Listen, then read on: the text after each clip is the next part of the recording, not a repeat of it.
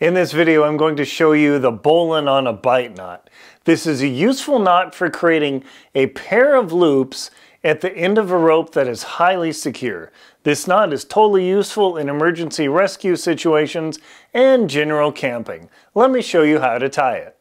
In order to tie the Bowline on a Bight knot, what you need to do is create a bight or loop and then pull out a lot of rope because it's going to take a lot to make big loops.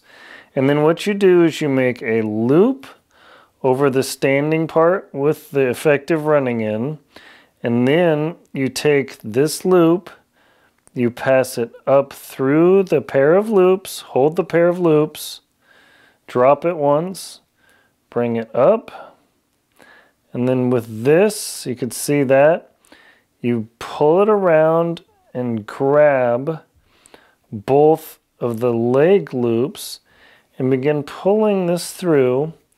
Flip the back over here and begin pulling and dressing the knot, and that is how you tie a Bowline on a Bight. And there you get your two pretty symmetric legs of your knot. You can always adjust them a little bit and shorten them and tighten them as you need to make sure they're completely symmetric for whatever you're using them for.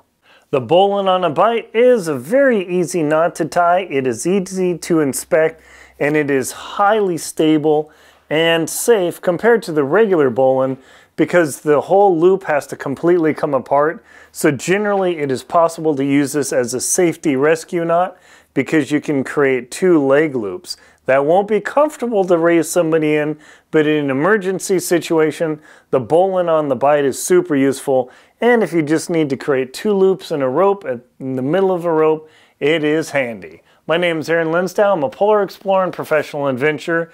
This knot is featured in my book, The Most Crucial Knots to Know. The Bowline on a Bight is featured Bowline on a Bight is on page 14 in the alphabetical listings of my table of contents. And page 14 right here, Bowline on a Bight. You can see it's very easy to follow the pictures, and I explain when and where to use this knot and how to set it up.